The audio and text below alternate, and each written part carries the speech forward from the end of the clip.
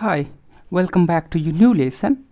In this lesson, we are going to discuss about the program status register and the ARM mode. As in the previous lecture, we have discussed a little about SPSR and the CPSR, but here I am going to take it to the further and I am going to explain you what are the condition flags and what is the processor modes and what is the thumb state and the interrupt mask. So this status register is divided into the two parts. So the first part is the CPSR, that's the current program status register, and the another one is the SPSR. When processor is running, then it saves and updates the status of register into a CPSR register set, and when it jumps or changes a mode from one mode to the another mode, then it saves this current program status register into SPSR. And as you might have noticed here is that, so this is a flag bit, and here these are the reserved bits, okay, and this SPSR and the CPSR is a 32-bit register set, and this is 31th bit, 30th bit, 29th and 28th bit. And here we have mode. The mode goes from 0 to 4, and then we have a 5th digit, that is actually the 6th digit, that says whether processor is running into the thumb mode or not, and then it has a 7th digit, and then finally 8th digit. 8th digit tells that whether processor is running into interrupt mask or not. This 6 and 8 actually, right? So this 4, 5, 6, this is 7 actually, right? So the 6 and the 7 tells the processor what is the interrupt mask and the interrupt mode of the processor.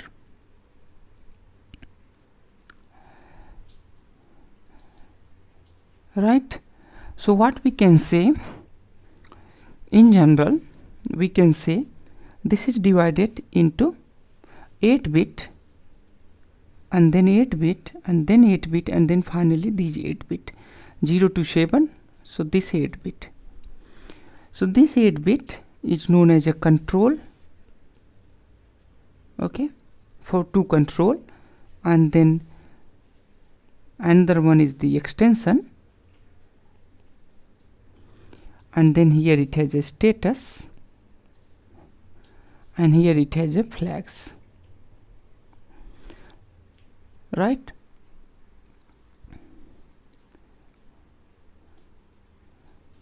Great.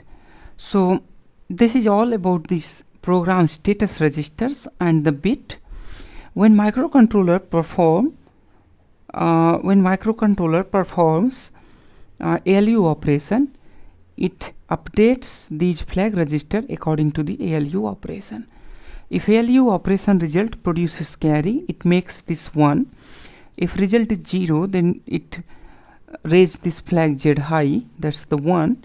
If overflow occurs, then this raises this flag V equal to the 1, and if result is negative in signed operation, then it raises this negative flag equal to 1.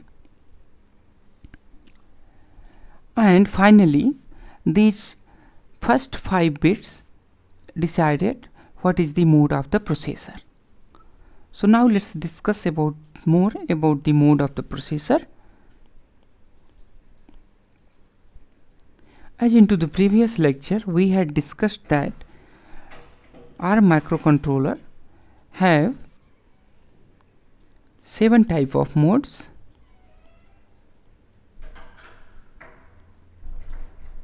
Okay, and these modes are, first one is of course which we discussed earlier, that is user mode. Okay, so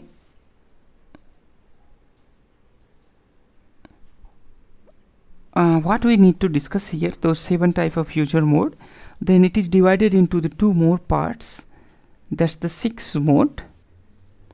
Actually that is not like that, then this is divided into 2 further mode which is known as a privilege mode and non-privilege mode. Okay, so the first one is, let's say, non-privilege mode.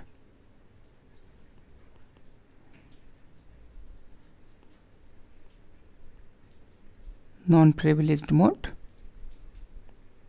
and the another one is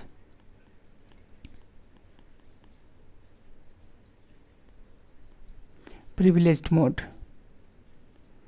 So this non-privileged mode have only one modes, and this privileged mode have a 6 modes.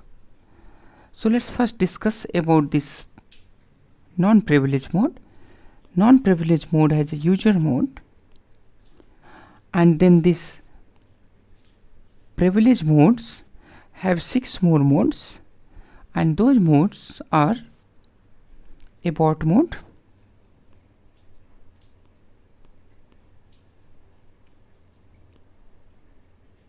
then we have a fast mode which is known as a fast interrupt request mode,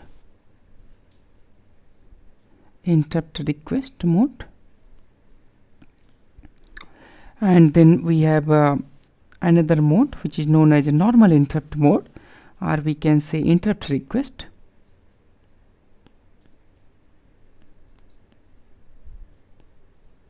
Then it has a 4th mode which is known as a supervisor mode.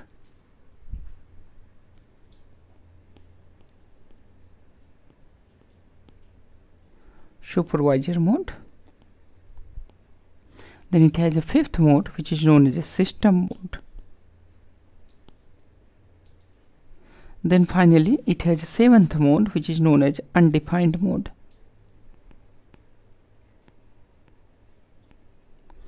Right? So the first mode, second, third, 4, 5, 6, and here are the 7th mode.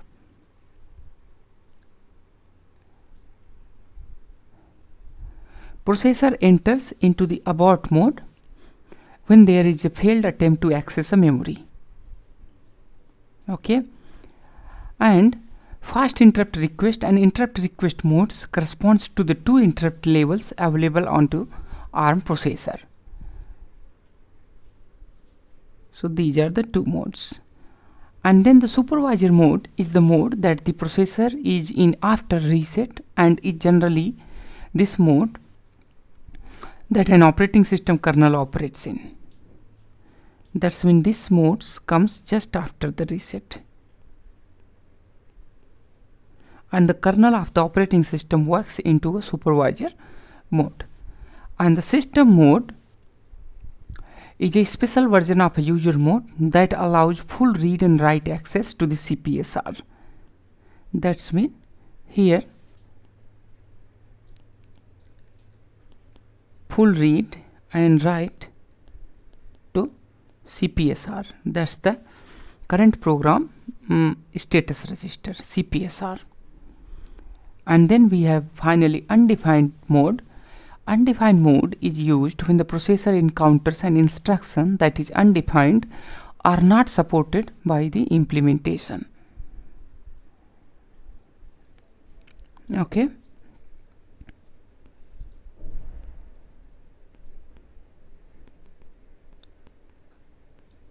Undefined instruction, and here abort is invalid memory access. Okay, and this one is interrupt request, and here this mode is known as a program and application mode. Okay, so in general user uses this user mode. Great. Now we have our 7 type of modes, and in the previous tutorial we had discussed register sets. Now all these 7 type of modes have a different visibility to the registers, and we are going to here discuss those register sets visibility. So once we take this register mode into the count, then we get total 37 registers.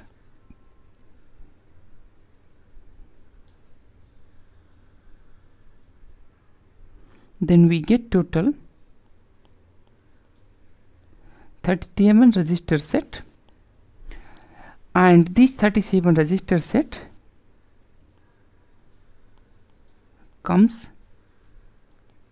from all 7 modes. To understand this, we need to first draw our all the user mode register set.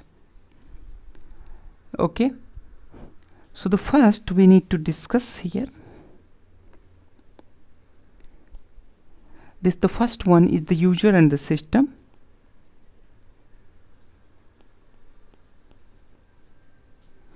Okay, so which goes from R0 to totally R15, and then it has extra CPSR.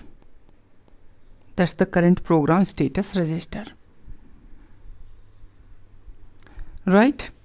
And then it is divided here into the 2 parts, the low register sets and the high register set. Low reg set, and then it has high reg set. So the low reg set goes from R0 to R7, and then high reg set goes from R8 to R15. Then other registers, other modes of the processor, let's divide this into the half, and then another mode which comes, let's say, just after this. Then it has another bank which is known as a fast interrupt request register bank. We can say the FIQ, fast interrupt request register mode. Then it has another set of registers which varies from R8, R9 to total R15, and then it has extra registers that is known as SPSR. And then finally we have another registers, another bank of registers which has only 2 different registers, and those registers are R13 and R14. One more thing here I would like to make a point here is that in this FIQ it has only up to R14, it do not have R15 here. In the same way, this another register set which is known as a interrupt request.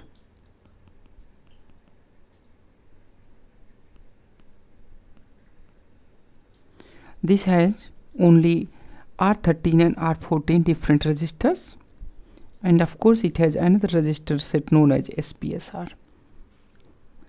And in the same way,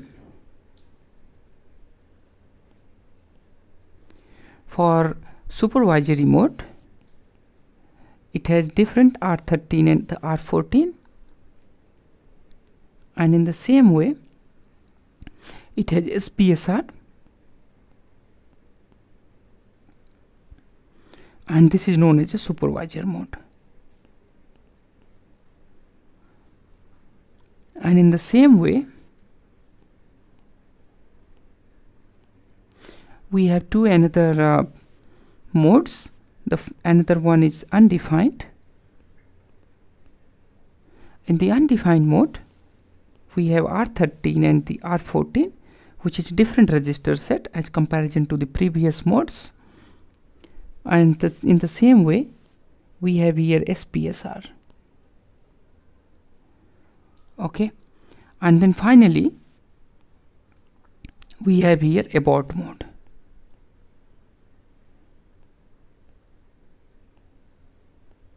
In abort mode we have R13 and R14, and then we have here SPSR, abort mode. Okay, so the total, if you count here, we have 2 modes here, the 2, 3, and then here is the 4, 5, 6 and the 7 modes total. So if you count total register set, so in this we have 17 register sets, and here we have 8, we have 7 and 8 registers total, and we have here 3 registers. Here we have a 3, and here we have a 3, and here we have a 3. So just add these register sets. Okay, 3 plus 3 is 6, 9 and the 12, and here this becomes 20 and the 17. So total here it becomes